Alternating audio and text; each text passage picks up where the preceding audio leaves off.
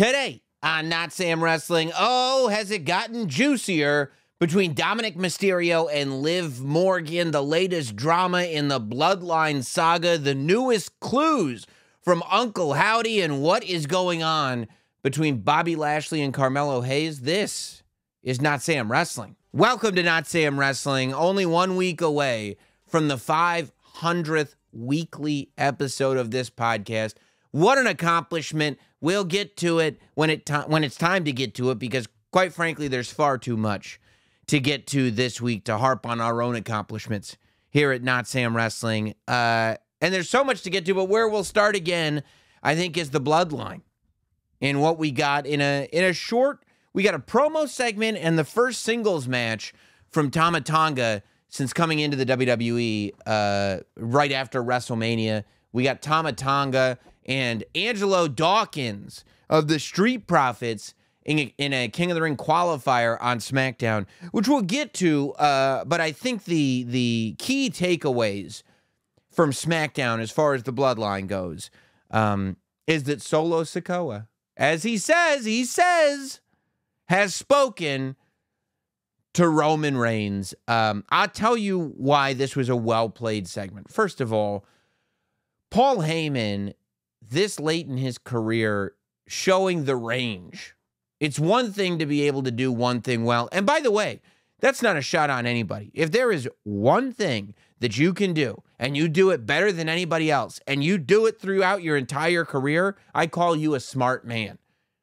If you know this is the thing that I do the best, I'm just going to always do this, and you always do it the best, we got no qualms, me and you. You have figured out the game.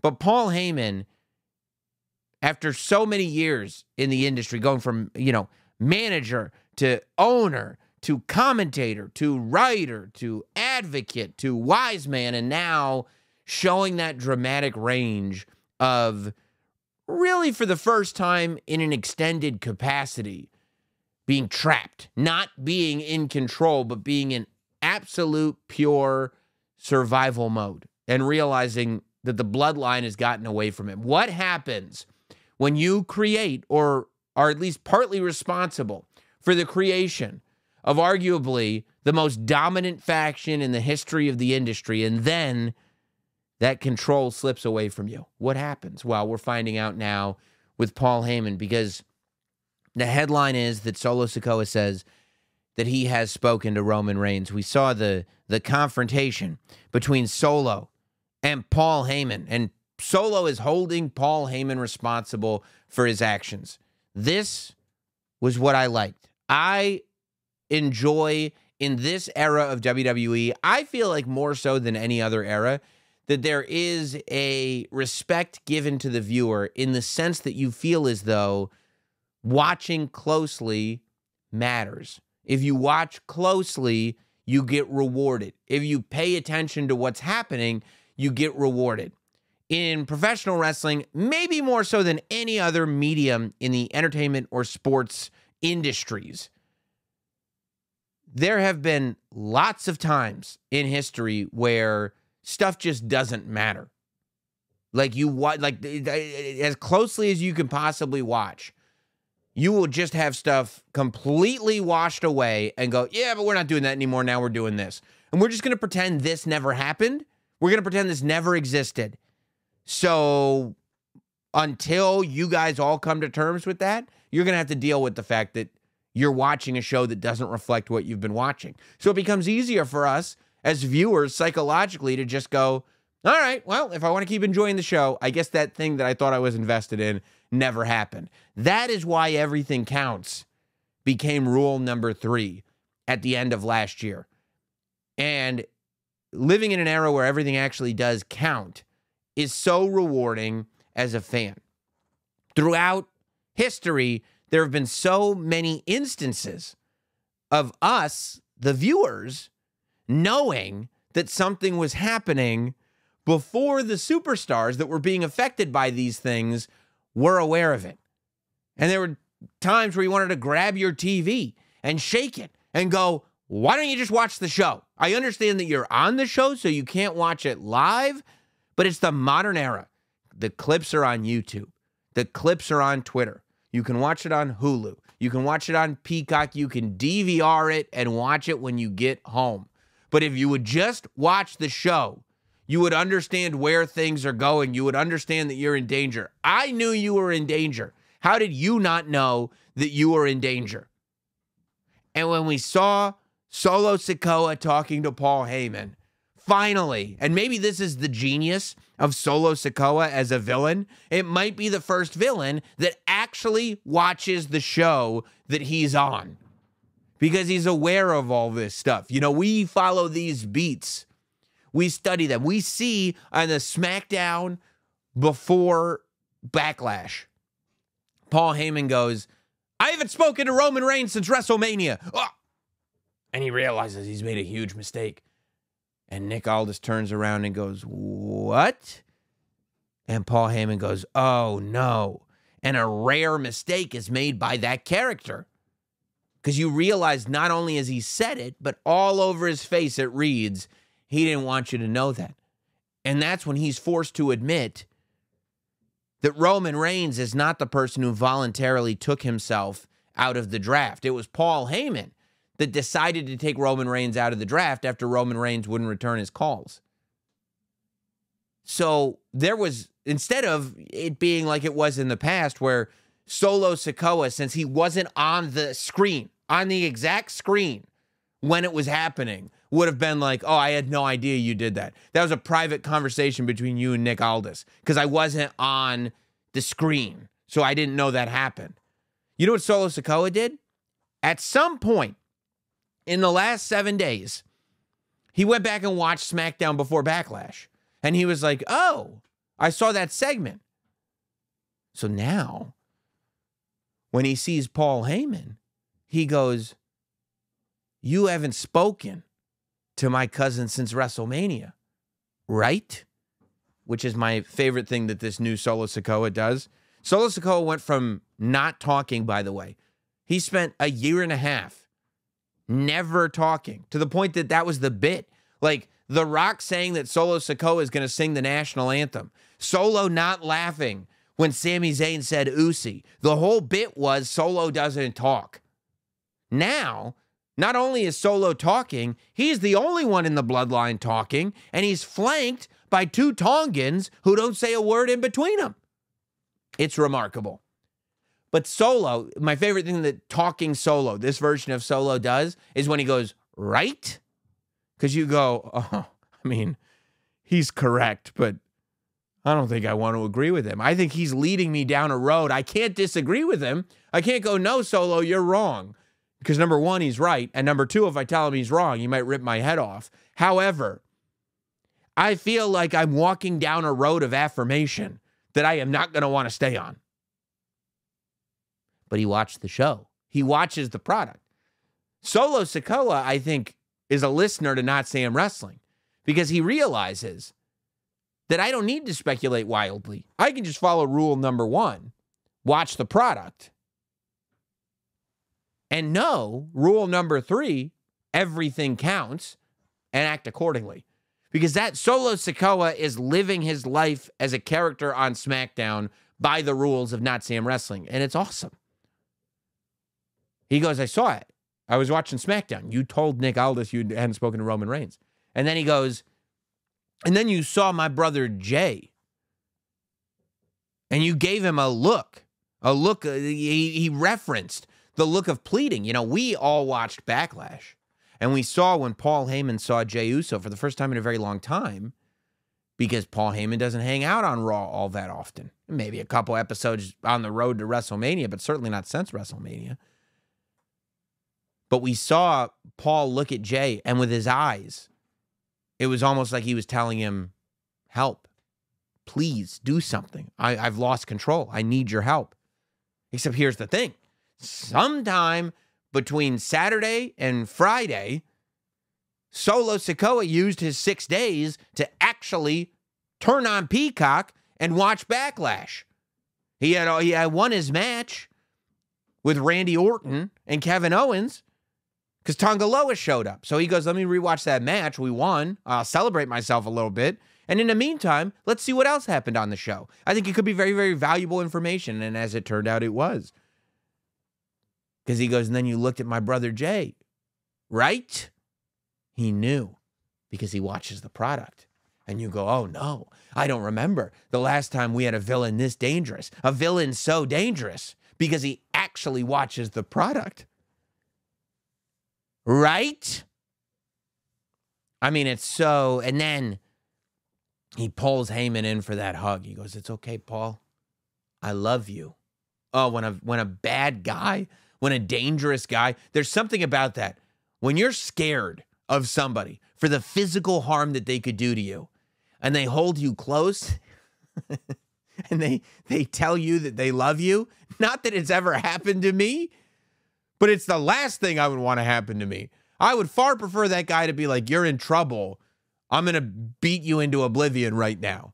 That to me would be more comfortable than him holding me closely and telling me that he loves me. There's a threat that is so looming about that. And it's the same hug that he gave to his brother, Jimmy Uso. You're my brother. I love you. And then, boom, caved his head in with the help of Tama Tonga and a steel chair. So now he goes, you haven't spoken to my cousin Roman, right? And Paul goes, right. And Solo's mad. He goes, so you took Roman Reigns out of the bloodline for the draft, and that backfired. You were the reason that we got drafted in the third round. You know what that does to my money? Okay, see, now we're not just talking about egos. We're talking about real stuff. If this is an ego play, it's like, fine, but I'm not invested. Now, we're talking about money. We're talking about the idea that the people get drafted first are the ones that are looked at to be in the high-profile situations, the big payday situations. And that's what this is about. The bloodline has always been about providing. The reason that Roman Reigns was in the position that he was in was not just on a bigger scale. It was because he felt, of course, that all the WWE superstars, especially on the SmackDown superstars, should have a certain amount of reverence for him because he was the one that was drawing the house. He was the one that was making the product hot. He was the one making all of them richer, yes. But in terms of being the tribal chief of the Anoa'i Fatu Mayaviya Samoan family, that was because he is the one bringing in the money. He is the one putting the food in his family's mouth. He is the one that is so successful, he is allowing his cousins, creating opportunities for them by getting them work in the WWE. Now Solo is apparently doing the same thing, creating opportunity for the Tongan branch of the bloodline. So he says that Paul Heyman is disrupting that by making it so that they're drafted in the third round, which is not putting them in that position to make the most money. So he's asking Paul Heyman, are you trying to take food out of my family's mouth? Out of my children's mouth? Is that what you're trying to do? No. And that's when the hug comes in. He says, you haven't spoken to Roman, right? Right? He goes, no. Solo goes, I have. And Paul Heyman has this look of absolute terror on his face. I have. And he tells him, well, Roman has said that I'm in charge while he's gone, which means that you're my wise man now. You were Roman's wise man before. While he's gone, you're my wise man because I'm in charge by orders of the tribal chief. Which makes me believe that we're going to keep hearing that by orders of the tribal chief. Now, the question is Solo flat out lying? Has he not spoken to Roman Reigns at all? And he's just telling Paul now that he knows, right? Because he didn't tell Paul he had spoken to Roman until he knew that Paul hadn't spoken to Roman.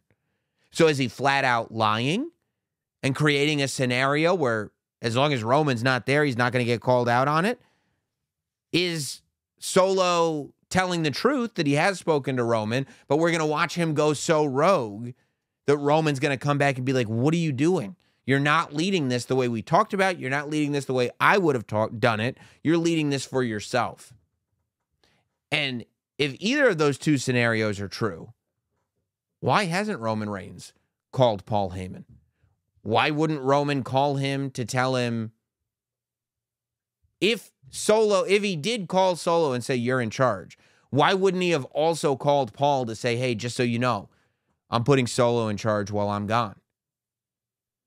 And if that's not the case, why isn't he calling Paul to be like, hey, dude, I did not talk to that guy. I'm sorry I didn't return your calls, but I did not talk to Solo. I mean, you could say maybe he doesn't know any of this is happening, but then apparently Solo watches the shows and Roman Reigns doesn't, because I know it's happening. And I'm pretty sure Roman Reigns has Fox. There's no reason why he wouldn't know. Either way, I'm fascinated to see where this is going to go. I have to believe, I mean, either one is possible, right? My initial idea was Roman Reigns going to come back and wreak havoc all over Solo because he's going to say you were lying, right? But I think it could be even better if when Roman does come back, Paul thinks that Roman is back to save the day. And he goes, Paul, my cousin told you that I talked to him, but I didn't talk to you? And Paul goes, yes, my tribal chief. That's what he said, my tribal chief. I'm so happy you're back, your tribal chief. And Roman goes, that's because I did. And everybody goes, oh. And Paul Heyman goes, but then Roman goes, but I had no idea what you were going to do while I was gone. And everybody goes, yeah. And that the story is that Roman did do this, did put Solo in the position of power, but is so dissatisfied with the way Solo has behaved while he's been gone that he feels like he has to do something. The second option of Solo is telling the truth, but Roman's still not happy about what he's decided to do. Maybe even more interesting. I don't know. But I'll be watching as this goes on. I will tell you that Tama Tonga has an incredible entrance. So we see him in the King of the Ring, and we'll talk about the entire King of the Ring tournament and Queen of the Ring tournament later on the show. But Tama Tonga's entrance stuck out to me. It was like there is clearly no plan of not maintaining the bloodline as a main event group. Those fire cannons shooting out from the floor, those blasts of flames shooting to the ceiling as that Tongan music plays. You know, clearly they are high on Tama Tonga and what this is going to look like. We'll see how far he advances in the King of the Ring tournament, but if that entrance tells us anything, we're in for a lot. Now, we are going to talk about what we saw is happening with Cody Rhodes and his next opponent. But before we do, let's unpack what is going on with Dominik Mysterio and Liv Morgan. I mean, this is getting big. A couple of weeks ago or last week or whenever it was, I came to you and I said, look, I see a scenario where in her quest to take everything away from Rhea Ripley, Liv Morgan goes after Dominik while Rhea Ripley is gone. And there was that moment a week ago or 2 weeks ago at this point on Raw when I forget who was even doing a promo. Maybe Drew McIntyre was doing a promo. And you saw from behind him, Liv Morgan left a dressing room. And I thought at the time, that's odd. Wouldn't Liv have known there's a live promo happening? Why would she just be walking around backstage? And then as I'm thinking that, 25 seconds later, Dominik Mysterio walks out of the same room. And it's never brought up, but those of us on the internet that are watching closely, it's all we can talk about. Did you see what I saw? Nobody else saw it. Nobody on the show saw it, but I saw it. Which, by the way, the fact that it's so subtle goes back to other people on the show. Like if the Judgment Day didn't see that, that's okay, right? I mean, even if they're watching the show, the fact that they missed that, you could miss that.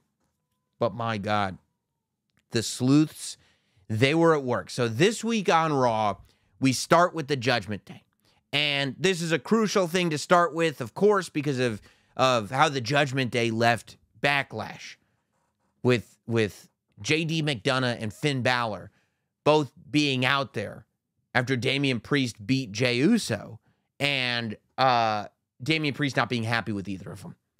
And Damian Priest not being happy that they were out there and scolding them before he celebrated his title win. Well, Damian Priest goes to the ring, and he compliments the Judgment Day. He compliments himself, and he apologizes. Damian Priest apologizes to the Judgment Day. And we haven't really seen this as much with any other faction as we have with the Judgment Day. This thing where every time you think that they're beat, every time you think that they're done, every time something happens where you go, oh, okay, so they're breaking up the Judgment Day, something else happens that brings them back together, and it's like, okay. And I think that that's a cool dynamic for this group, that at any point they could break up. But at the same time, there's never been a faction that's better at making up than the Judgment Day. There have been multiple instances where they're at each other's throat, and then something happens, and they go, all right, I'm sorry. All right, I messed up. It's very human of them, really. It's very, like, layers to the story, more so than things have been in the past. But usually what ends up happening is there's some kind of success. Somebody wins a title or something, and they go, okay. You know, when Damian Priest and Finn Balor were at each other's throats, it was like they won the tag team championship, and all of a sudden it's like, okay, I forgot. We're really good together, guys. Do I think we're still going to see the breakup happen? Yes, I do. I mean, I think at some point we've got to see a title match between Damian Priest and Finn Balor. I would think that Finn Balor is the baby face, but it almost feels like after what happened at Backlash, you could see JD and Balor taking out Damian Priest and him being the babyface. But regardless, that's not where we're at. Because the Judgment Day is back as a unit. We don't know exactly, but we'll get into it, what my prediction is. Who Damian Priest's opponent is going to be next, or who it's going to be at the King and Queen of the Ring Premium Live event, assuming that Priest is going to defend that title there. But what we do know is the Judgment Day is together. And they all hug each other. They all have a wonderful time. And Dominik Mysterio is out there looking like $1,000,000, looking like he's cooler than the other side of the pillow. Dominik with the most spectacular mullet in modern day WWE, with one of the great trash stashes in the history of that underrated style of facial hair, wearing cowhide and a sling like no one has ever done before, and wearing a purple bandana around his neck. This has been a staple. Sometimes he has it, sometimes he doesn't, but for, at this point, well over a year, I think beyond a year and a half at this point. Yeah, we're in May. Over a year and a half since Dominik Mysterio was put in jail for 24 hours, and it changed his life forever. This is something that he and Mommy Rhea Ripley went through together. Well, Dom still rocks that bandana because he remembers what his time in the clink was like. And I didn't notice this until much later. But about an hour and a half after that segment happens, Dominik introduces Carlito to the Judgment Day. Now, we've seen this play out before. Every time he thinks that somebody is around that wants to beat up his dad, Rey Mysterio, Dominik tries to get them in the Judgment Day, and it never works. We saw it with Andrade. Now we're seeing it with Carlito. Doesn't work. But that's not the point. That's not why I'm bringing this up. I didn't realize until some of the cyber sleuths helped put these pieces together. But if you'll notice, an hour and a half into the show, or more, Dom wasn't wearing the bandana. He no longer had that purple kerchief around his neck when he introduced Carlito to the Judgment Day. I didn't notice it because who would? I mean, big deal. He took off the bandana. Maybe his neck got warm. You know, who's to say? Who leaves a bandana on all day? Hogan? Other than that, nobody. And then later in the evening, After that segment, Liv Morgan has an in-ring segment with Becky Lynch where she has the confrontation, and then Damage Control comes out, and then Liv Morgan takes a powder and does not make the save for Becky Lynch, like making it pretty clear that this version of Liv Morgan is indeed a villain. It was hard to notice, but if you go back and look, it was extremely hard to notice, but there appeared to be something in Liv Morgan's shorts pocket. I didn't notice it until you go back and look at the photos that Liv took at Raw. Liv posted a photo that one of the WWE photographers took of her backstage at Raw, and she's posing. She looks like $1,000,000. She has a purple bandana in her pocket. Liv Morgan had Dominik's bandana in her pocket. Dominik is wearing a bandana around his neck. An hour and a half later, there is no bandana around his neck. And after that, that bandana that was once around the neck of Dominik is in the pocket of Liv Morgan. You really mean to tell me that 1 week they're leaving the same room 30 seconds apart? The next week, a purple bandana goes missing and shows up in Liv Morgan's pocket, unless Liv Morgan is secretly doing Prison Mike cosplay and we just never knew about it. This is pure scandal. And I am telling you, something's got to give. I believe that Liv Morgan is going to win the Women's Championship. And I believe that when Liv Morgan wins the WWE Women's World Championship, she will receive help from Dominik Mysterio. There will be an embrace, and we will see these two working together. I am telling you right now, mommy's got to understand. You got yourself a man like Dominik Mysterio. This dude is irresistible. If you're going to be out on the shelf, these women, they're going to come rocking. They're going to come knocking. They're going to want to do something with this stud, Dominik Mysterio. And that's where Liv Morgan is at. Seriously, though. Liv Morgan is playing this game, okay? And I love it. And I love where it's all going because we're seeing these pieces get put together. And to me, it's clearly leading to a situation where Liv Morgan and Rhea Ripley finally settle the score. And once Rhea Ripley beats Liv Morgan, I think Dominik Mysterio gets kicked to the curb by both of them because he betrayed mommy and he's no longer useful to Liv Morgan. So what happens to Dominik Mysterio after that? I don't know. Maybe Tiffy time. Maybe Dominik Mysterio ends up with Tiffany Stratton. I don't know. I don't want this Dominik Mysterio thing to end. Clearly, it has to go somewhere. We can't raise it to the heights and heights and heights. But that's why somehow this story is turning out better than it could have possibly turned out. Because when you were heading to WrestleMania, it was clear that Rhea Ripley was a babyface and about to be the biggest female babyface in the company. If that is the case, she can't be seconded by Dominik Mysterio. It's got a short shelf life because of the position that Rhea Ripley is in. So what are you going to do? Leading into WrestleMania? I don't know. How do you, because Dominik is like as hot a bad guy as you've got, not in the traditional sense, but just in the sense that everybody reacts to this guy. So if Rhea ditches him, Rhea's not going to have any problem staying hot. How do you keep Dominik hot? Well, right now, you end up putting him in this thing. You know, for a little while, Liv Morgan's going to be doing her thing over here with Becky Lynch. The Judgment Day is going to be doing their thing over here, trying to figure themselves out. Dominik Mysterio is going to be rocking that sling like nobody else, but eventually, you get to this thing where they unite. Then after that, eventually Rhea Ripley comes back. Everything explodes. You've brought Dominik all the way up here now to where he's involved in this white-hot female rivalry. And when he gets dumped by both of them, because Liv Morgan, let's be honest, there's no way she's going to be able to stay a villain long-term. People love her too much. That's when you got to go, okay, what's next for Dominik? Because there's no cooling off with Dominik. Where's he going next is the question.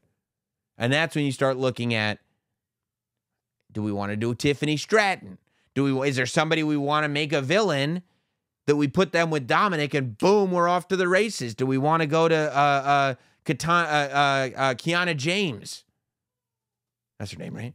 Who just got drafted. Maybe one of the new women coming in. Maybe a Blair Davenport gets a little Dominik rub. Who knows?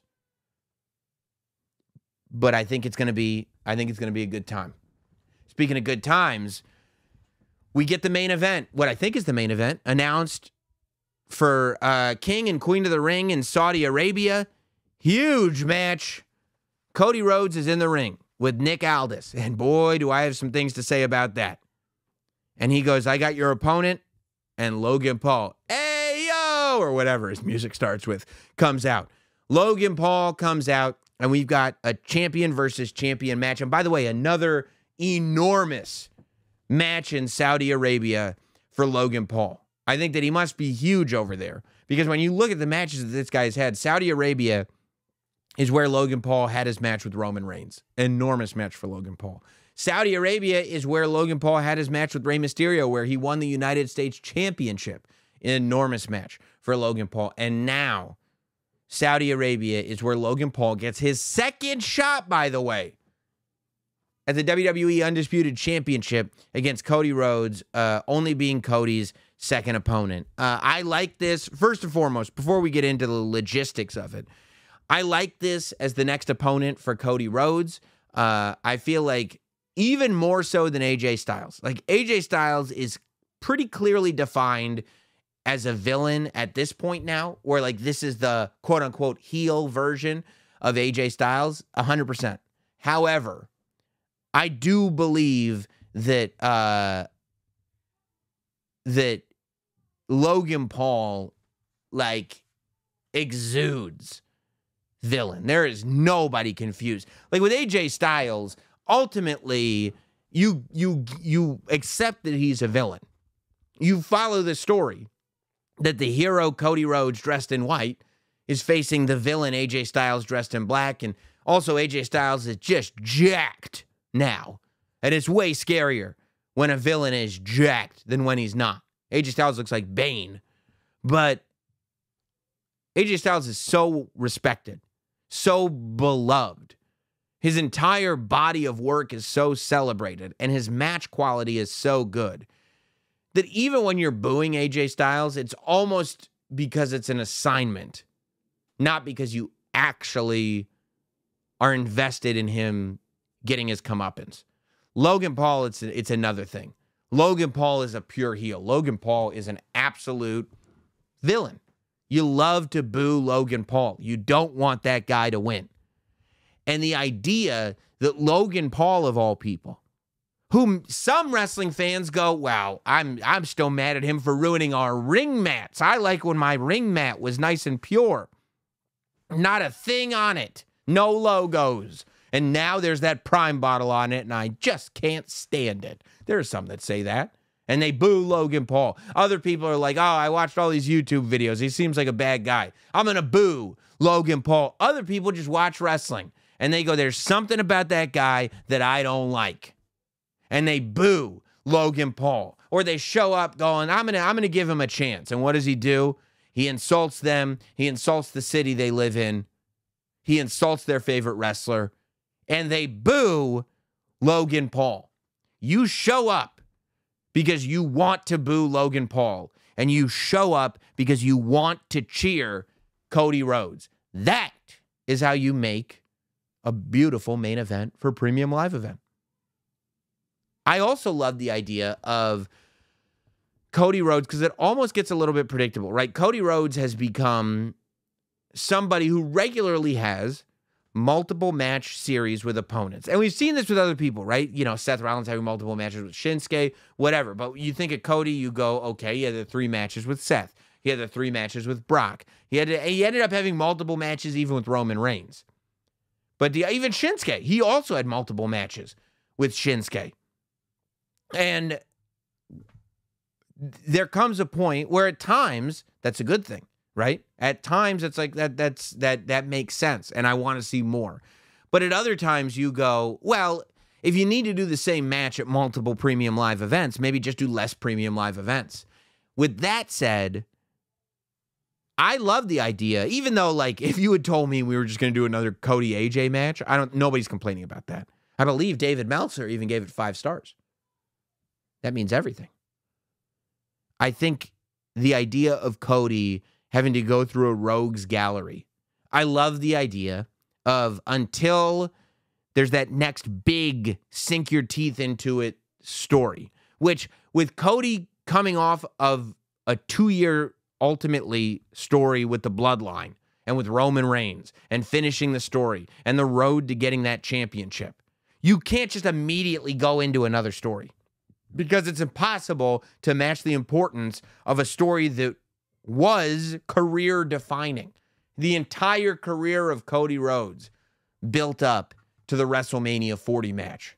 You can't just jump into another, like, and now we're telling this story while we're waiting for that next story to really click in.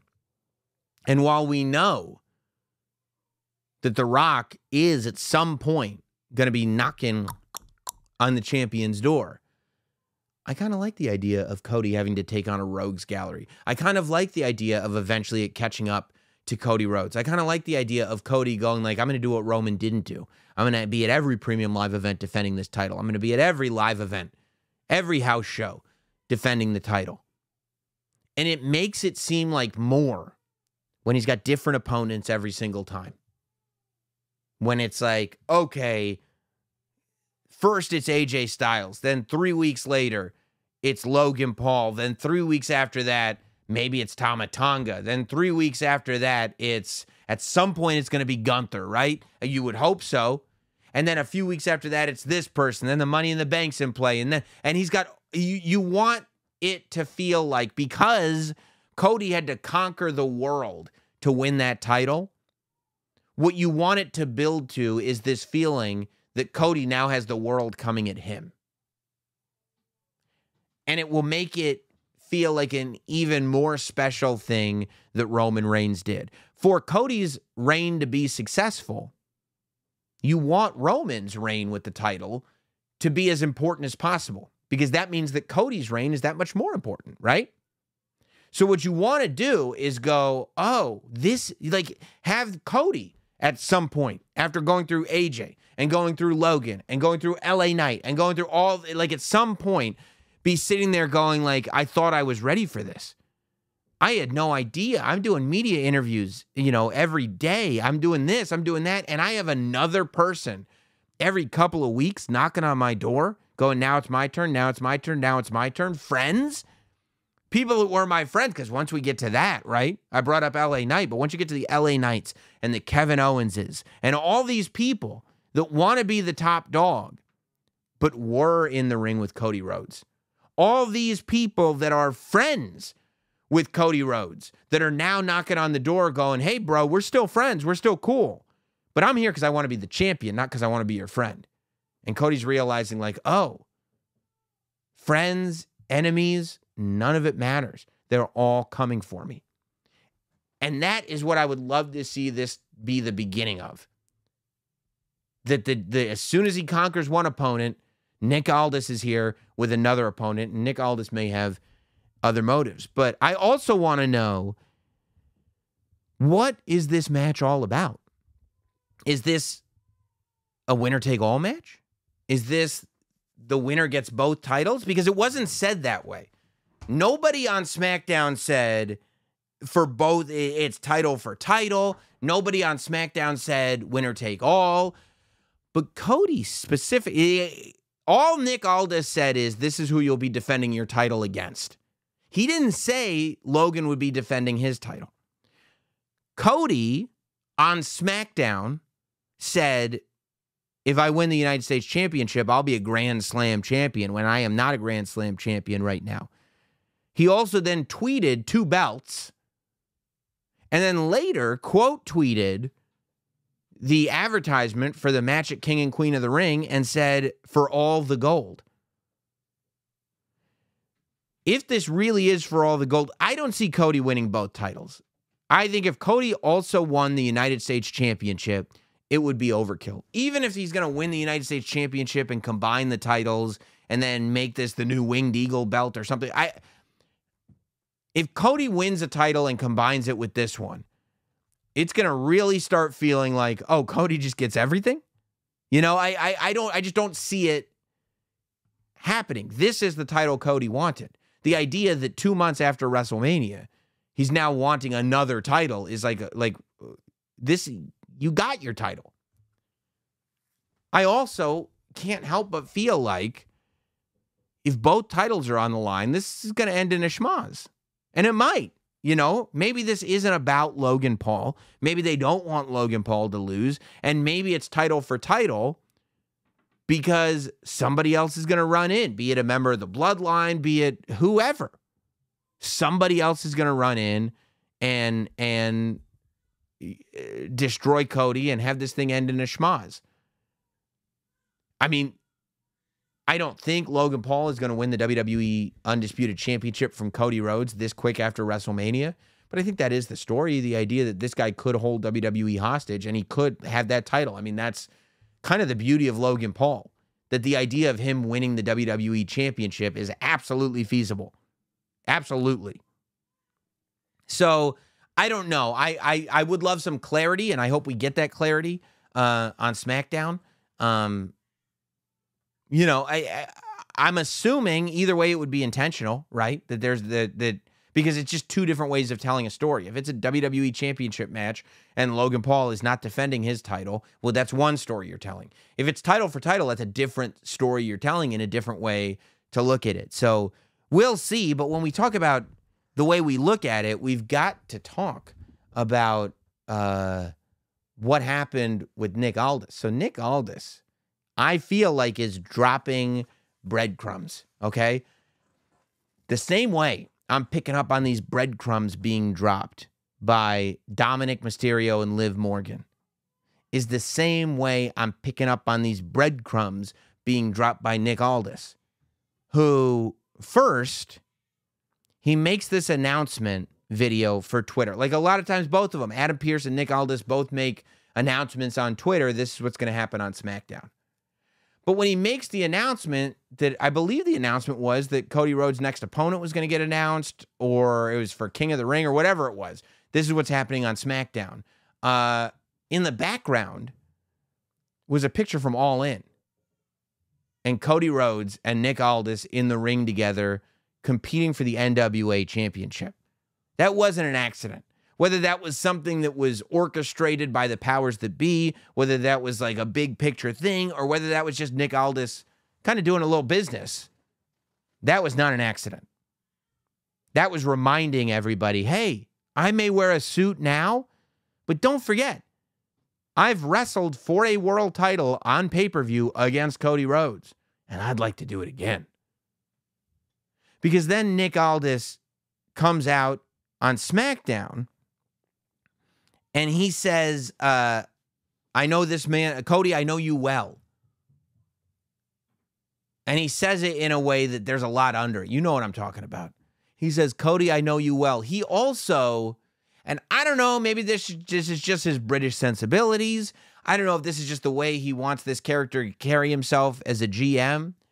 But he didn't say, the WWE Champion Cody Rhodes, in almost this celebratory, yeah, we got him here on SmackDown. Cody Rhodes is our champ. Hell yeah, dude. The bloodline is giving me so many problems. Yes, Cody's here and he's the man. Instead, he said, WWE Champion Cody Rhodes. And I said, maybe I'm reading too much into it. Maybe he's just playing it cool. But with the all-in picture, with the way he introduced Cody, and with the way he said, I know you well. Cody, I know you well. I couldn't help but imagine what happens if in this rogues gallery, we revisit Nick Aldis versus Cody Rhodes.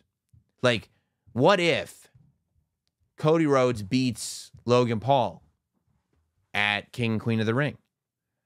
And then what's the next show? Clash at the Castle. Clash at the Castle is the next show.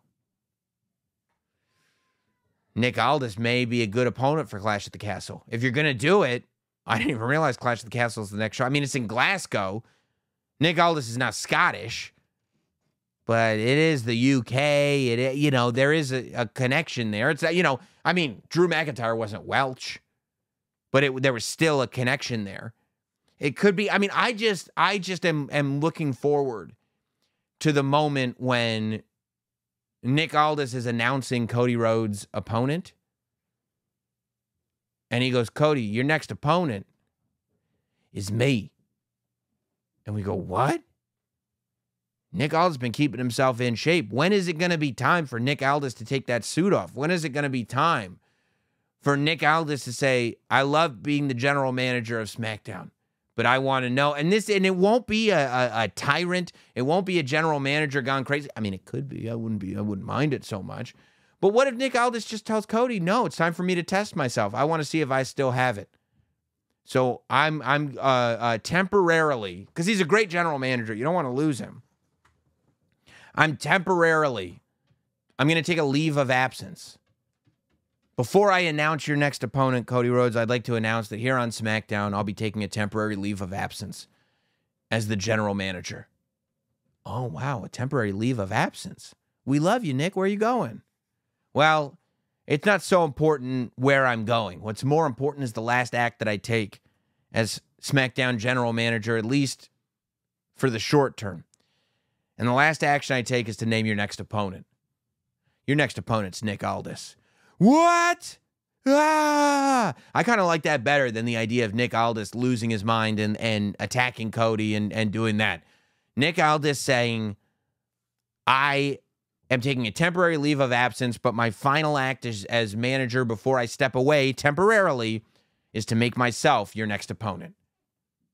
And then somebody else can come in, and it could be a fun thing. It could even be Teddy Long for the next 30 or 60 days or something like that before Nick Aldis takes over again. But I'd like to see it. I'd like to see Nick Aldis have one more chance in the ring. I'd like to see him have one more chance against Cody Rhodes. And maybe we can build a story where we actually believe that this general manager ain't done yet. Maybe you get a general manager in that's really good, and you go, well, I kind of like that general manager to stick around. Maybe Nick Aldis is going to win? Maybe there's a story to tell here? I don't know. It could be very, very interesting. What is very, very interesting is we've got the latest on Uncle Howdy. I'm scanning QR codes over here, guys. I am scanning the QR codes so I know what's going to happen. On Monday Night Raw, we got this QR code towards the beginning of the show, and a video pops up. And it's like an empty old, I think it's a library. It's like bookshelves. It almost looks like it's from like Chernobyl or something like that. Like it looks like it was a site that was either on fire or bombed out or something like that. The books are still there. The shelves are still standing, but the ground appears to be like rubble. And all the shelving in the books are all like kind of ashed out. And there are birds flying in the background as text comes up that says, drink from his suffering. And then it says, and then this other text comes up that says, even now you doubt us, but soon you will understand that all we ever wanted was a chance. And when it says that all we ever wanted was a chance, there are underscores between each word.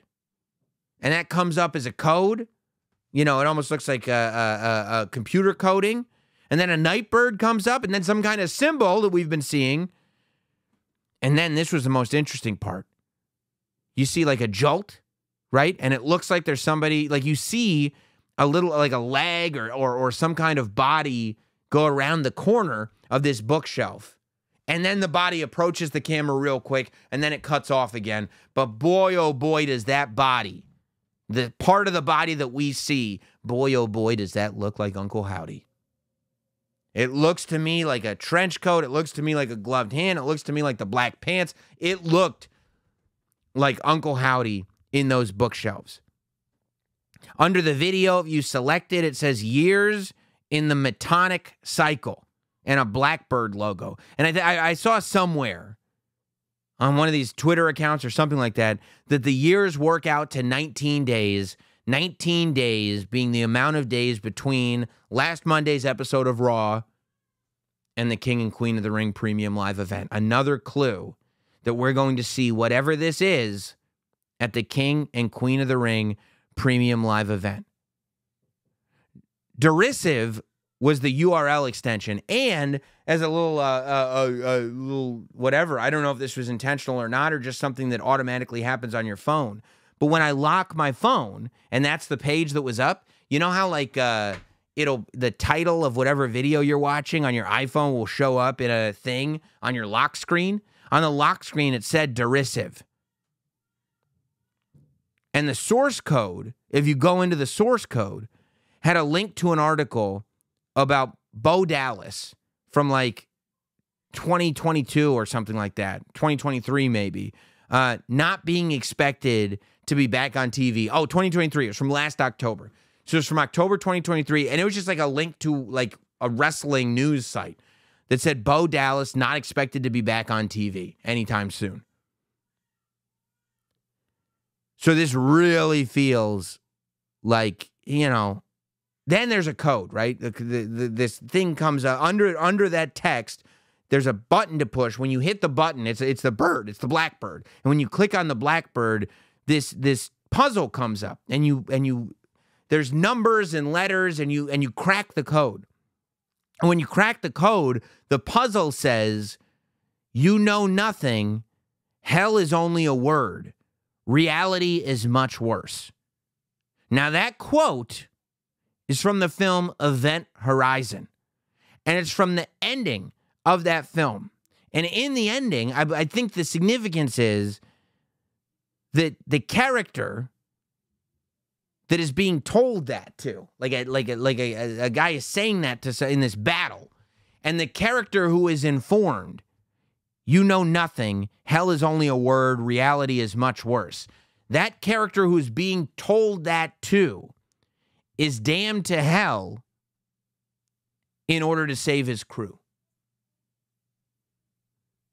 So could that mean that Uncle Howdy, the Wyatt Six, whoever the Nightbird stuff is referring to, does that mean that they were damned to hell to save the WWE?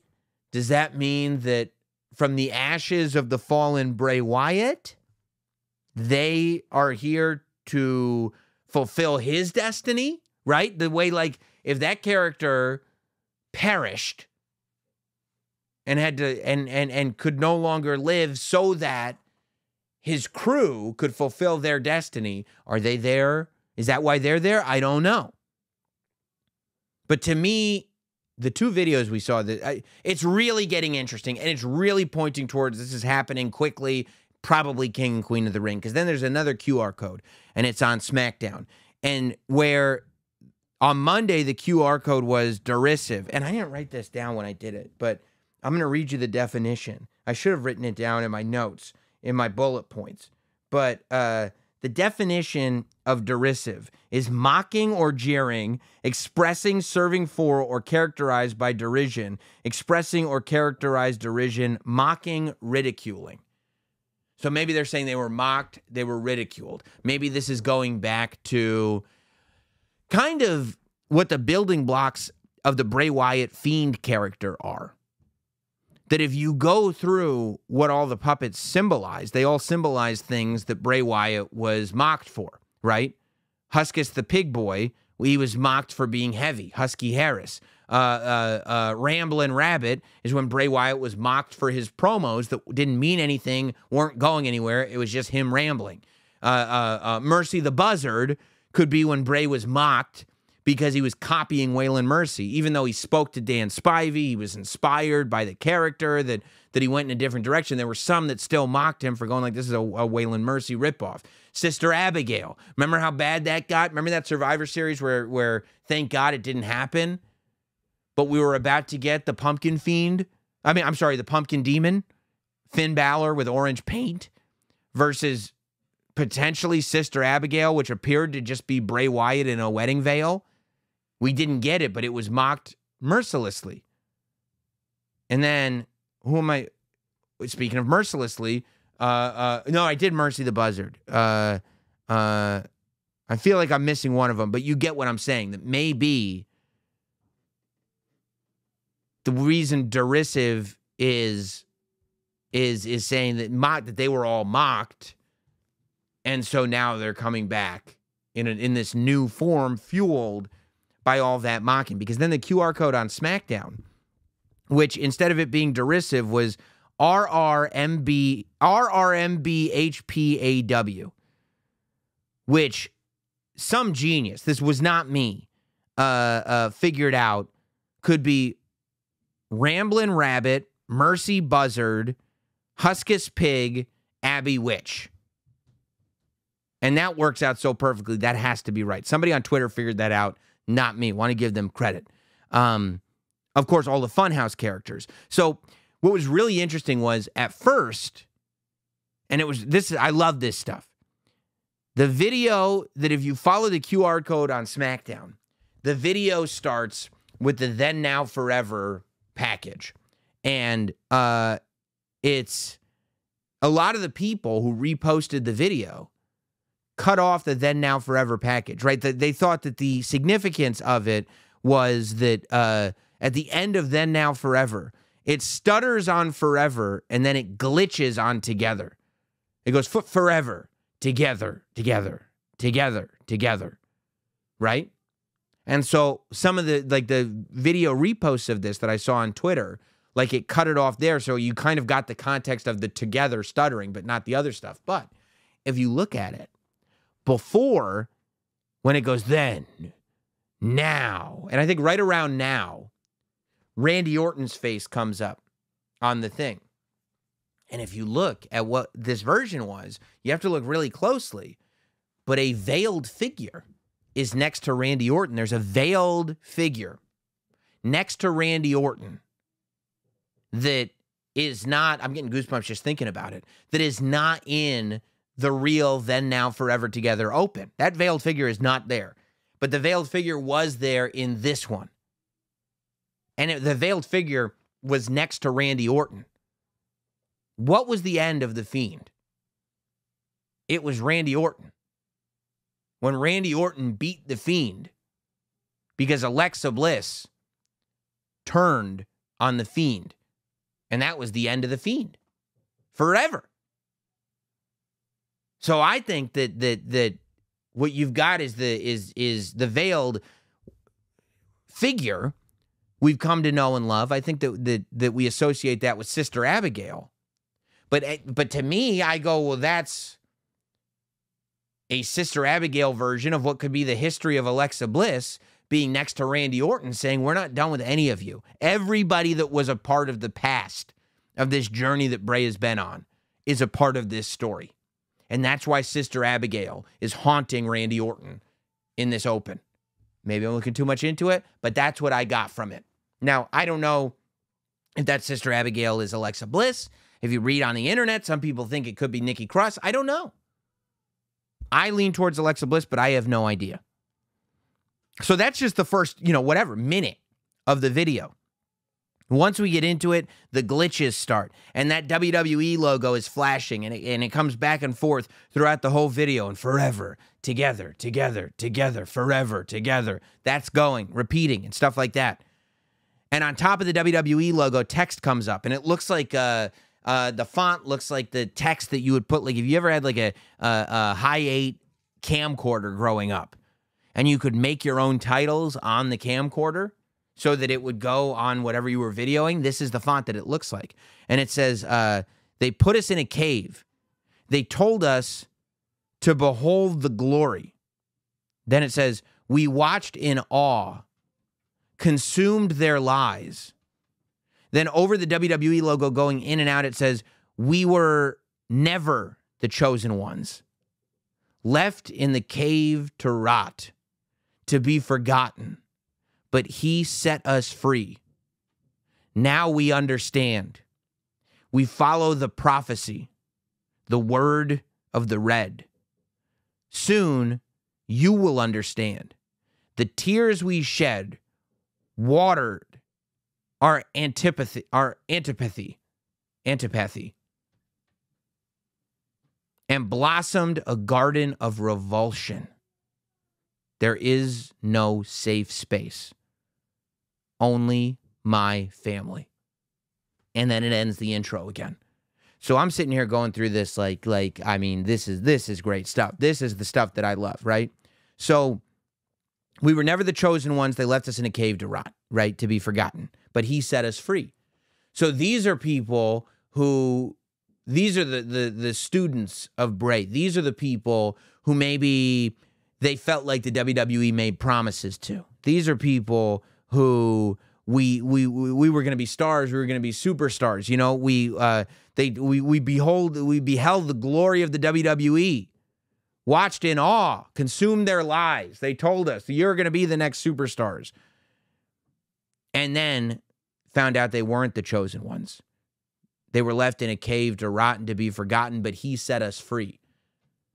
So whether that's people that Bray had with him, whether that's whatever. I mean, I think that you can say that's Alexa Bliss, who it was like she was getting kind of aimless. And then Bray found her and gave her a new life. You could talk about Eric Rowan. You could talk about a number of people.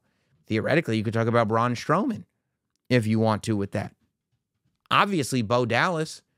Bo Dallas is a guy who got released, who got brought back because of his brother. Bo Dallas was the NXT champion. He was never put in that position on the main roster.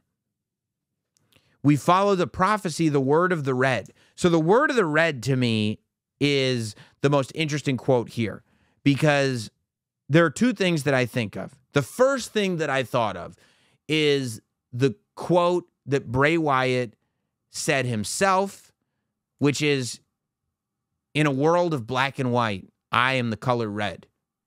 It's a famous quote. It was redone in the doc. I think it was just a big part of his life. I feel like the word of the red is referring to Bray's word. You know, these are all the pupils of Bray Wyatt. Now, there is the off chance that the word of the red is referring to Eric the Red, who is Eric Rowan. That's possible. He's got that big red beard. That's very possible. But ultimately, which would imply that he's potentially the leader, which is, again, plausible, possible.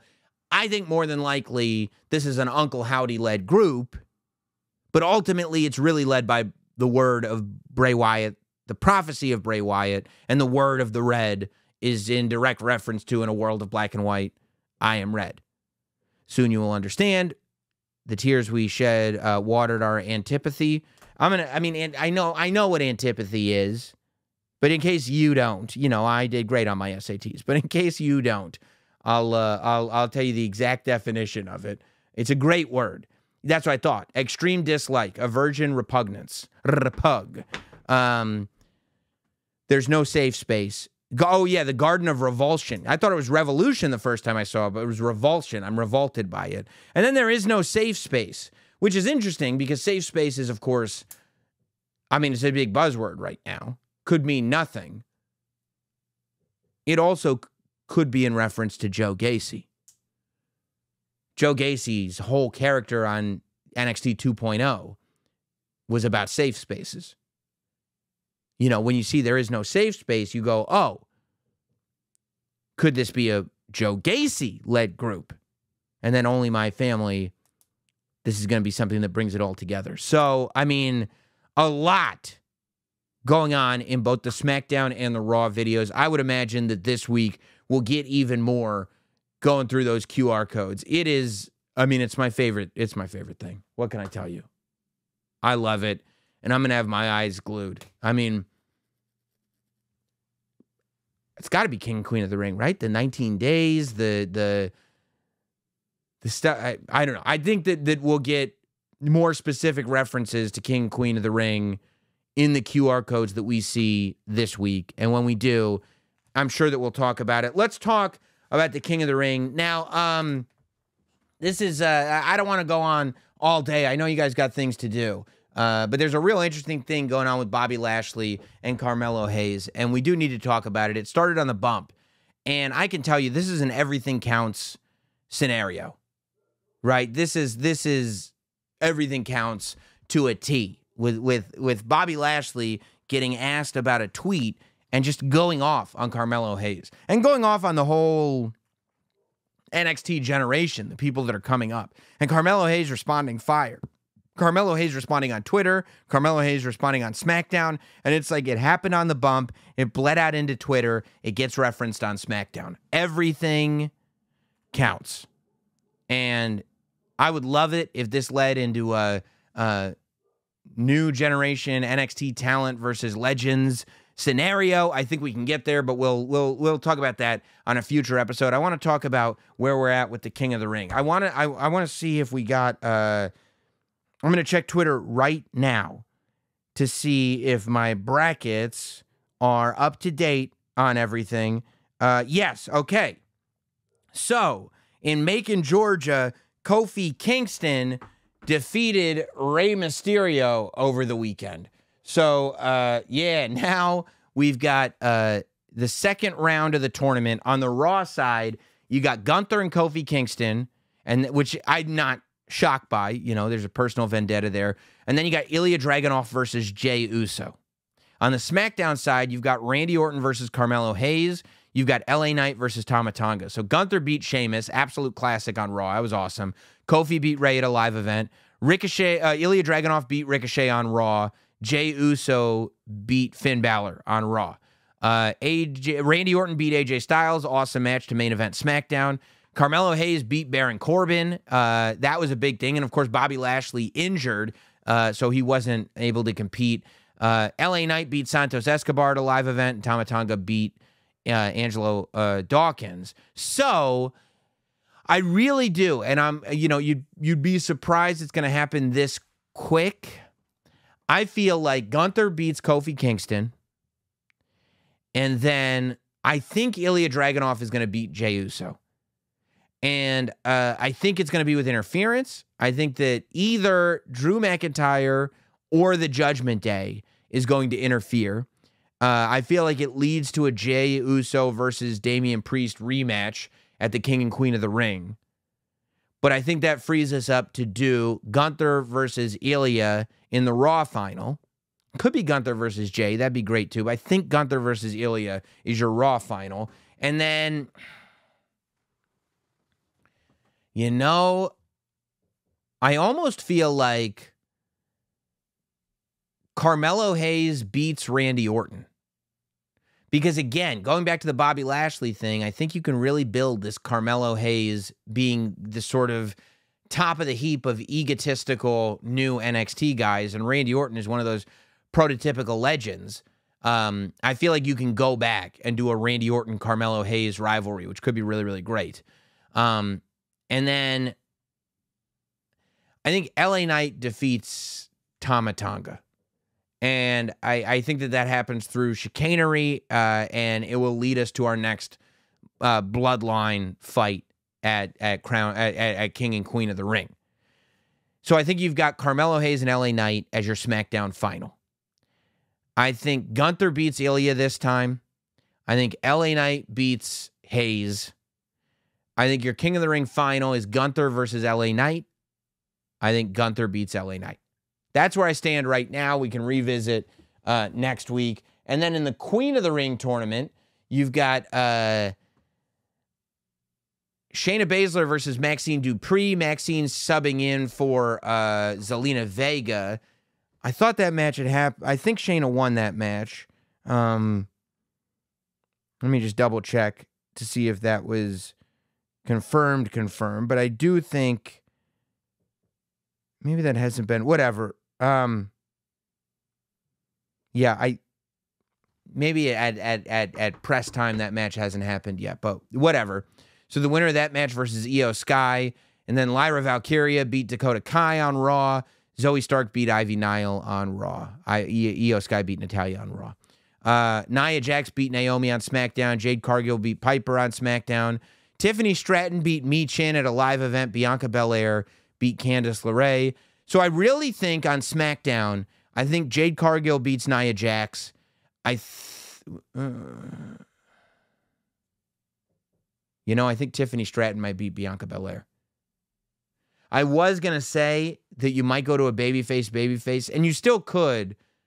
I think Tiffany Stratton beats Bianca Belair, and I think Jade Cargill hands Tiffany Stratton her first loss. Well, maybe not her first loss. I guess she's lost it, but whatever. Like, she's lost. I don't know if she's lost a singles match yet.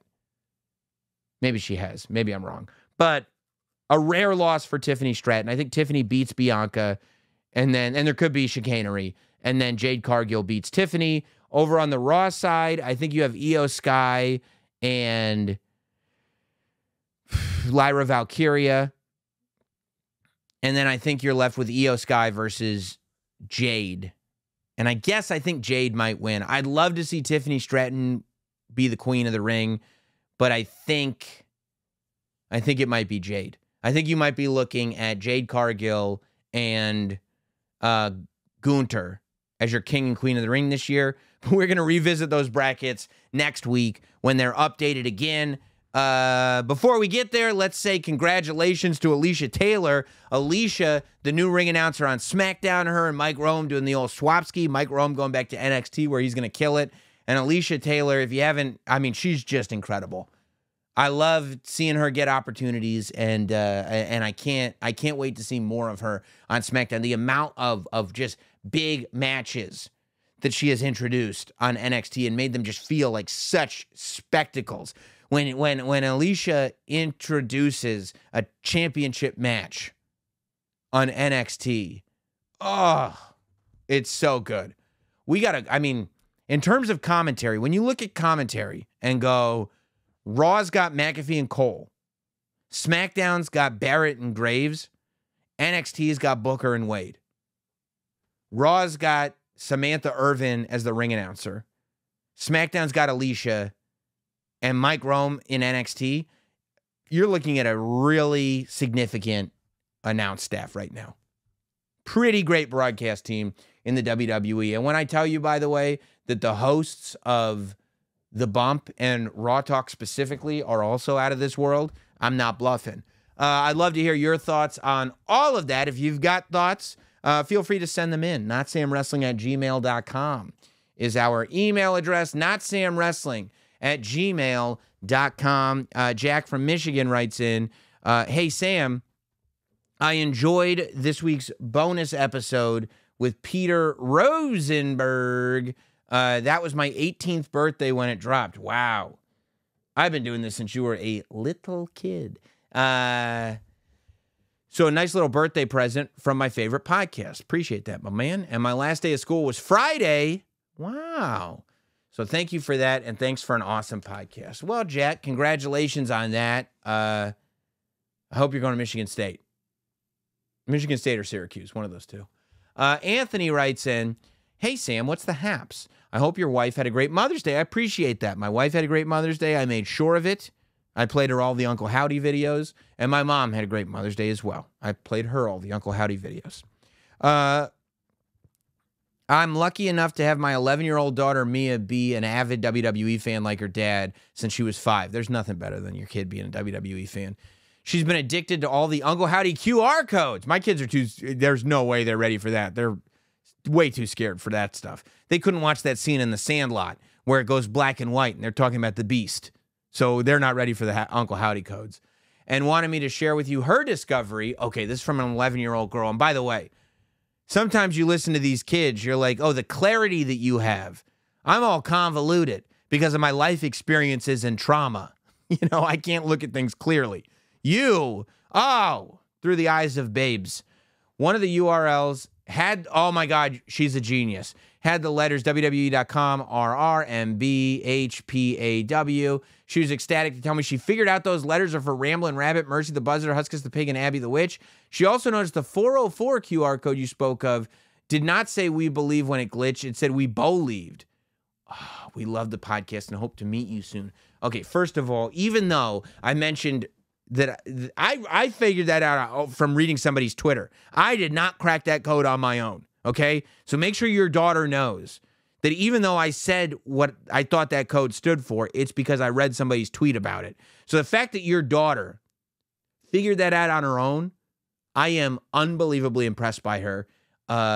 and we believed. I love it even more. This kid of yours. I don't know if it's the parenting or she's just got a big brain in that little head of hers, but you got a good one there, my friend. Floyd writes in, ahoy, my podcast chief, or maybe it's chef. AEW, WWE, Forbidden Door Supercard, let's talk about it. I mean, I think it's dumb to talk about it right now. Forbidden Door is coming up, so we're gonna be able to talk about it when Forbidden Door comes up, but I'll hear it out. You emailed in. Kickoff, Nikki Cross, Valhalla versus Abaddon. Well, I guess it depends on what Nikki Cross is doing. The Acclaimed versus the Street Profits. I feel bad for both the Acclaimed and the Street Profits being on the kickoff show. And by the way, it's the countdown. It's the countdown to Forbidden Door. But this is a loaded show, so, just Street Profits versus the Acclaimed would be the match, right? Okay, the main card, Solo Sikoa versus Samoa Joe. Oh, wouldn't that be great if Solo Sikoa was like, I told you I was after a Joe who's Samoan, but it's a different Joe who's Samoan. It's Samoa Joe. Joe Anoa'i, Roman Reigns. Bobby Lashley versus Powerhouse Hobbs. That's like a future versus legendary type thing. Willow Nightingale versus Nia Jax. I feel like you're just trying to kind of pairing up similar people. Nakamura versus Takeshita. Bailey versus Thunder Rosa. I don't know. I feel like these are just similar people. You're not doing stories. Rey Mysterio and Dragon Lee versus Hijo del Vikingo and Commander. I get where you're going. Asuka versus Hikaru Shida. Kevin Owens and Sami Zayn versus Mark Briscoe and Eddie Kingston. Main event, the Young Bucks versus the Usos. I don't know, man. You're not like Swerve versus Cody Rhodes is not a thing. You're not putting either world champion on the show. You're not. It needs a lot of work, Floyd. It needs a lot of. I'll tell you right now, your card needs a lot of work. Cade writes in, what's the haps? I have a question for you about how you always say people do Mount Rushmores wrong. My question for you is, how do you do them correctly? All right. Let me explain to you right now, okay? Mount Rushmore, and I've said this before, and I'm only looking it up so I don't get it completely wrong, but Mount Rushmore, people do it as a top four, and it's not a top four, okay? The presidents on Mount Rushmore are George Washington, Thomas Jefferson, Theodore Roosevelt, and Abraham Lincoln. Those four were chosen to represent the nation's birth, the nation's growth, the development of the nation, and the preservation of the nation, respectively. Meaning, George Washington is on Mount Rushmore to represent the birth of the United States of America and being the first president. Thomas Jefferson is on Mount Rushmore to represent the growth of the nation. Theodore Roosevelt, because of everything Roosevelt did, the New Deal, everything, he's there to represent the development of the nation, of the United States of America. And Abraham Lincoln is there to represent the preservation of the United States of America, meaning everything that he did, obviously, with the Civil War and everything. So, what I'm telling you is that the four people on Mount Rushmore, the real Mount Rushmore, are on Mount Rushmore for specific reasons. Meaning, if you were to do wrestling's Mount Rushmore, you would have to tell me, who would you put on this mountain to represent the birth of professional wrestling or sports entertainment, or however you want to do it, the growth of the industry, the development of the industry, and the preservation of the industry. We could do an entire show on it if you want me to do it. But if you come to me and you say, rank your top four things, and you say it's Mount Rushmore, I'm going to tell you to get that email off of my server because you have no idea what you're talking about as far as Mount Rushmores go. That's all. I think that's fair. I think that's okay. I hope that answers your question. Andy from London. I hope you and your family are doing well. They're doing great. I appreciate it. My question this week is around the WWE draft. I'm actually quite happy with how the draft turned out this year. Then you were probably happy with how it was before the draft. There's no point, in moving lots of wrestlers around for the sake of it, especially when a lot of them are involved in storylines. I'm not opposed to that perspective, by the way. That's not wrong. To just move for the sake of something happening is wrong. To split up tag teams for the sake of we're splitting them up because it's the draft is wrong. So I'm not against that. If it's not broke, don't fix it. However, I do think how we get to those draft picks could do with an amendment or two. My suggestion moving forward is there needs to be a new sports-based path for the draft and allow GMs from SmackDown and Raw to ring each other in midway through the draft process and trade picks. For example, next year, Adam Pearce could ring Nick Aldis and say, we'd like to give you 2 third-round picks for one of your second-round picks, and then draft someone like Trick Williams. I think it would help make Trick or whoever gets the draft a bigger deal and even give them a storyline for when they enter the main roster. Yeah, I mean, I don't think that's a bad idea. I think also not every single person needs to be drafted. That, you know, when the NFL does a draft, not every single player is drafted. New players are drafted. So it's like, and I'm not just saying like call up, but like, let's say each brand has a certain number of draft picks. And beyond those draft picks, if you're not selected in the draft, you just stay on your brand. And maybe there are deals made going like, okay, I'll give you 2 third-round picks, but you can't draft Seth Rollins. We get to keep this player, and you get these extra picks. Stuff like that. I think that would be okay. Like they each get 15 picks or something like that, or they each get 12 picks. That way, if you don't have to keep drafting people to the shows that they're already on. That might be something. Jeremy. Hi, Sam. Just wanted to say thanks for inadvertently turning Jim Cornette's opinion on Samantha Irvin around. You posted a clip from your interview with her in Tampa about Jim not liking her, and then all of a sudden a clip from his podcast appears on YouTube with him praising her. Nice to see Corny turn around on her. Keep up the great work. Yeah.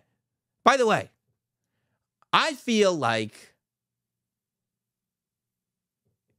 Jim Cornette and his podcast, I love that Jim Cornette's podcast exists. I feel like my podcast and Jim Cornette's podcast, in terms of just analysis, not in terms of like the best historians, not in terms of like news and like scoops and stuff like that, but just in terms of breaking down the show, I feel like we're tent poles. You know what I mean? We couldn't be doing more opposite shows. We probably couldn't feel more oppositely about certain things. But I feel like sometimes you wake up in the morning, you want to just have a nice, easy Sam Roberts time. Other times you wake up in the morning and you want to be entertained by Jim Cornette. I love the fact that our 2 shows exist. I've only had great interactions in the past with Jim Cornette, by the way. I hosted a one-man show with him. He's done Notsam Wrestling back when it was Sam Roberts Wrestling Podcast. We haven't spoken in some time, but I believe that because of our mutual, genuine admiration. Here's the thing. Jim Cornette and I don't feel the same way about a lot of things, I'm sure, but we both love wrestling. And I love that. But I was very happy to see that. I was very happy to see that clip went out there, and then Jim Cornette commented on it. I thought it was a great thing, especially because he likes Samantha. Mark from California writes in, caught your latest podcast and had some things to get your thoughts on. What is the contract status of Hikuleo and Bad Luck Fale? I could see them joining the new Tongan line, backing up Solo. I brought up Bad Luck Fale last week, and Hikuleo for sure fits right in there with them. I don't know their contract status. Like I said, that's a different podcast entirely. I don't, that's not really the world that I'm in. But yeah, I love the idea of all the Tongans coming in. How much would Triple H let this storyline sprawl? Would he bring in Zilla and Lance to join the Fatu Anoa'i bloodline? Who says Jacob has to come in with Solo? Couldn't he come in with his cousins, Zilla and Lance, as backup for Jimmy and Jay? I think the blueprint for this story is the Bullet Club OG versus the Bullet Club Elite. Look, I do think, but this leaves Triple H with a problem. The Bloodline Civil War is overshadowing Cody. What if Rock and Roman wrestle a tag team match against Tom? Look, there's a whole bunch of things, and I appreciate all your thoughts. I'm sorry if I'm rushing through it. It's just, we want to get to it. I think what we don't want to do is NWO Hollywood versus NWO Wolfpack. I think ultimately the Bloodline becoming this major force on SmackDown, and the only thing that can take it down is the OG Bloodline is where you go. You know, I think that Jimmy and Jey Uso building another bloodline with the Samoans, it doesn't appeal to me right now. I'm not saying it wouldn't, but it doesn't appeal to me right now. I also wouldn't want to make the bloodline into like 9 people on each team. Because now you're talking about, okay, you've got Solo, and also then what's Solo doing with all the Tongans? So you're saying you have 5 Tongans and Solo? I think the idea is not that the Tongans are an offshoot, but that the Tongans are a part of the bloodline. And that's why putting a Jacob Fatu, if you were to bring in Zilla Fatu, who's the son of Umaga, if you were to bring in Lance Anoa'i, who's been wrestling on the Indies for a very long time, really talented guy, I feel like the bloodline isn't 2 things right now. It's still one thing. It's still one group that they threw Jimmy out of and Jay quit. Roman is apparently still talking to Solo. I think the idea of Roman and the Usos and Sammy versus whatever this new faction looks like is compelling. I think the idea of the Usos and Roman and Zilla and Jacob versus Solo and Tama and Tonga and whoever, you know, LA Smooth, Bad Luck Fala. Now it starts to get a little convoluted. And I think that that's a very thin line that they want to make sure that they walk properly. Tanner writes in, hello, Lord of the Marks. I need to get that copywriter. I need to get Gimmick Attorney on the phone. Big fan and first-time emailer. Hopefully you and your wife had a happy Mother's Day. I hope she did too as well. Thank you very much. I believe she did. Love the segment between Cody and Logan on SmackDown. Logan absolutely crushed it on the mic as per usual. I'm not a huge fan of both belts being on the line, however. I would agree with you. Strictly the idea of Cody holding both belts doesn't do it for me. I would agree with you. I was holding out for a huge match at SummerSlam for Logan to lose the title since he's a Cleveland guy and that he's promoting it heavily. My only guess is that this match is that there will be a massive reveal or disqualification, possibly the Wyatt Six during the match. What are your thoughts? Okay, that gets interesting, Tanner. I love that you said that because I do think that Cody stays away from the bloodline for now until The Rock comes back. Is the idea that because the Wyatt Six or whatever this Nightbird thing is so anti what the WWE has done to them, and Cody is so the poster boy of WWE, and they were not the chosen ones, and Cody was the chosen one, is the idea that the Wyatt Six comes out, and you could argue Logan Paul is the chosen one too. Maybe the Wyatt Six comes out and just destroys both of them, and that's how we go off the air. You might be onto something there, Tanner. Maybe that's what we're getting. Maybe that's why both titles are on the line, to build it up into this huge match that ends in a no contest because of the Wyatt Six interference. You might be onto something there, Tanner. I smell what you're cooking, and I like it very much. Oh, boy. We got Hari from India. I love how international this podcast is. Global, baby. Global. Recognize the power of Notsam Wrestling.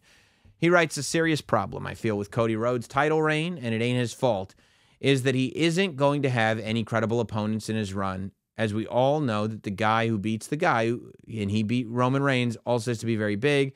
And just because of this, I cannot think of anyone from SmackDown who can convince the audience that he is capable of dethroning the guy who dethroned Roman Reigns. Look, I get it. You're not wrong. You're not wrong to have that concern. Here are 2 things that I would say. Number 1, have faith. Don't be pessimistic.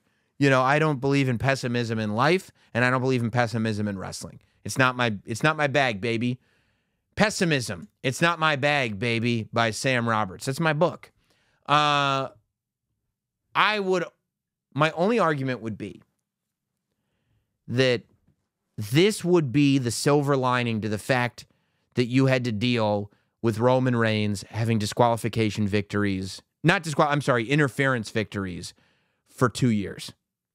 That every, aside from a handful, major victory that Roman Reigns had, there was interference, bloodline interference. And in the moment, people got sick of it. But what did it do long term? It made it so, number 1, The people who lost to Roman Reigns didn't lose any credibility, and if anything, they got better from it. And number two, it maybe alleviated the Cody Rhodes thing a little bit. Because while, yes, Cody Rhodes is the only guy that could figure out how to beat Roman Reigns, most of his potential opponents, the matches that they had with Roman Reigns were designed to look like they could have beaten him. So I don't quite think this is like somebody beating Hogan. It's a different thing. It's intricate, and I think it was done in a fairly genius way, but we'll see. You know, it's been a month, 6 weeks. Pedro writes in, we all want Roman, our tribal chief, back. My question for the podcast chief is, that's me. Why have Tama Tonga and Tonga Loa, I have no idea how to spell their names, you spelled them both wrong, not been in WWE? I don't have time to watch products outside of Raw and SmackDown. Have these guys been trying to get signed? You'd think somebody thought you can't have too many dudes who look similar. I'm just looking for some backstory. So I'll tell you, both Tama Tonga and Tonga Loa have been in New Japan, and they've been very successful in New Japan. Tama Tonga is a founding member of the Bullet Club and was right there alongside Carl Machine Gun Anderson and Big OG Gallows, Big LG Gallows. OG, he's an OG too. And then Tonga Loa was a part of the Gorillas of Destiny, which also Tama Tonga was a part of. But these guys were doing really well in New Japan. And I can't tell you whether or not there were offers from WWE in the past several years. But the fact is that there are a lot of people who, while I'm sure they would love to go to WWE, have very fruitful careers outside of the WWE, be it in New Japan, AEW, wherever. And they go, you know what? I see that I could be successful over there, but for now it makes sense to stay. To do what I want to do, it makes sense to stay. I don't know what kind of offers they got in the past. I can't speak on that. You'd have to talk to them and their representation. But what I can say is both have had very successful careers in the industry outside of the WWE, which makes them even more impactful as they enter now. Dom from WrestlePub writes in, SmackDown's first segment between Cody and Logan Paul just ended, and my initial reaction to its ending has compelled me to reach out for your thoughts. I know we're just going with Cody's championship reign, but this is the second time we've been giving Cody's next opponent for the next premium live event, and it's ended with him and Logan both standing tall in the ring with not a lot of tension that I felt between the two competitors. And I don't entirely hate this, as it's the archetypal white meat babyface who can do no wrong and hold his competitive integrity in high regard. That also doesn't mean I don't want to see a heel do heel stuff to the babyface champion, even on their first interaction for a potential match. I can't stop thinking about how good Cody is as a heel, and I want his character to have a little more, I don't know, grit. I get it. I totally get it. And I think you'll get that grit when it needs to come out. You've also got matches that are being made where the pay-per-view is coming right up. So I don't think in the 3 weeks between Backlash and King and Queen of the Ring, you're going to build up enough story where Cody needs to get gritty.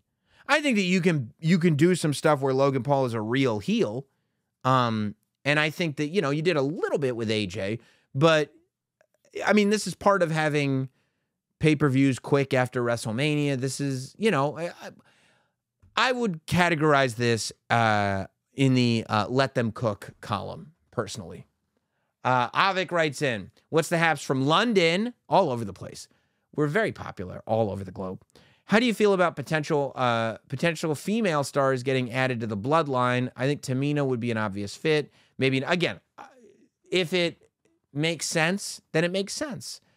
But I don't think that there's reasons to add people to the bloodline for the sake of adding people to the bloodline. Part of the bloodline is they piss people off and then people get their revenge on them. If you add women to the bloodline, are they going to do that to the female division? Are you going to add multiple women so they can do that to the women's division? It's a different thing. I don't think it's a bad idea, but I think that it's one thing to say, well, you could add women to the bloodline because there are women to be added to the bloodline. Yes. Tell me what you would do. And then I'll talk about it. I'm not saying there's nothing to do with it. I'm saying tell me what you're pitching. Cobweb from the cast of the pod. It's a hottest horror movie podcast in the streets. Okay, all right. We got big. The cast of the podcast. First thing, I love the show. This is my first email and won't be my last if it goes well. All right, let's see. It's a lot of pressure. Your perspective on what makes sense in the industry is what keeps me coming back to the industry that I love. That's sick. I wanted to bring back a topic that I thought was beautiful and is way overdue.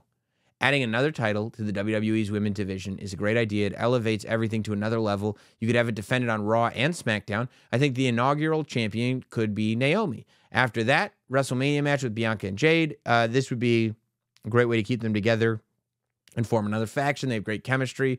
And with them having titles that can be defended on both shows fits. And can you find out what the hand gesture they use when they are saying their names means? Stay fly, Cobweb. I'm more pro mid-card women's championship, secondary women's championship than I ever have been before. Previously, I have not been. Now I can see the benefit of it for this spot that we're in, especially with the amount of quality women's matches that we're getting. Timing's interesting. Are you going to do a tournament for that title right after you're doing a tournament for the Queen of the Ring? Maybe you can crown the Queen of the Ring with a championship that is co-branded. I don't know, but I'm not against it. And Naomi is not a bad pick. Dustin writes in, appreciate the insight as always. Where do you see Seth Rollins fitting in upon his return? With CM Punk now feuding with Drew, do you see him coming for the World Heavyweight title, or do you see him something larger scale? I think the World Heavyweight title is an option. I think CM Punk is an option. I think Cody Rhodes is an option. I think the Bloodline is an option. I think Roman Reigns is an option. Those are all options, and that's not even thinking creatively. I think Seth is going to be a god when he returns, because boy, did he leave WrestleMania shining brightly. Last one. I've kept you guys here for too long this week. Last one. Oh, nice quick one from John. Good afternoon, Sam. Do you think Solo and Roman will go one-on-one for the title of Tribal Chief? I think eventually we will get a Solo and Roman match.